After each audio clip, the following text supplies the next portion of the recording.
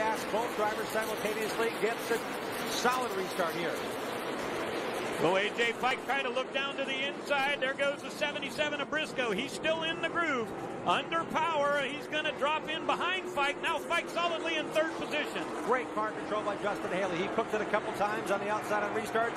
Not this time. Unzinger again finds something on the outside of turn 2. Side by side they go. Haley down to the inside. Unzinger is going to be side by side. Get pressure from A.J. Fike.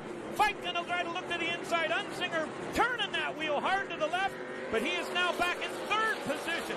Fike using every ounce of experience here at the Springfield Mile Multi-Wheel and the ARCA Racing Series to take over second. White flag is in the air for Justin Haley. He's from Winnemac, Indiana, and he has taken the lead here on the final lap of the race.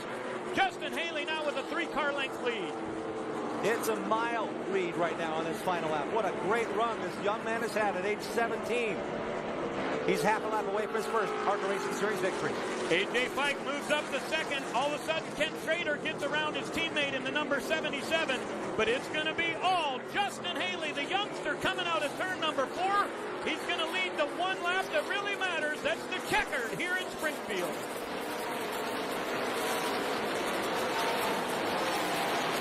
Mason Mitchell Motorsports going to victory lane here on the dirt mile. That race car also went to victory lane a couple years ago at Iowa Speedway with T-Motor, crew chief, and you name it. 22-year-old Mason Mitchell responsible for setting this race car up for this young man to drive to victory today. What a wild race today we saw. We had some really amazing action. Josh Williams had worked his way to be able to drive down to the bottom of the racetrack, and with just about 5 to go, he and Unzinger get together, make a hard crash.